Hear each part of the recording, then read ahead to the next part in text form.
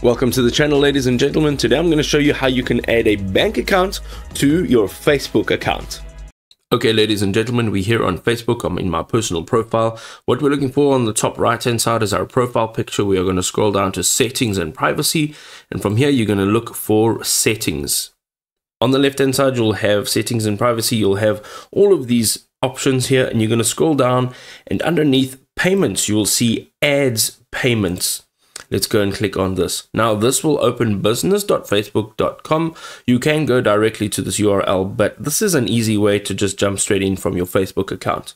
Make sure on the left hand side it says payment settings and it's selected, and over here on the right hand side you'll see it says payment methods, and you can add a payment method. Let's click on that.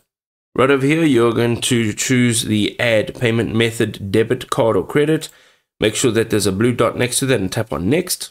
And quite simply, you are going to enter your name that is associated with your card number, your expiry date, and your CVV number, and tap on save, and you will have your bank account connected to your Facebook account.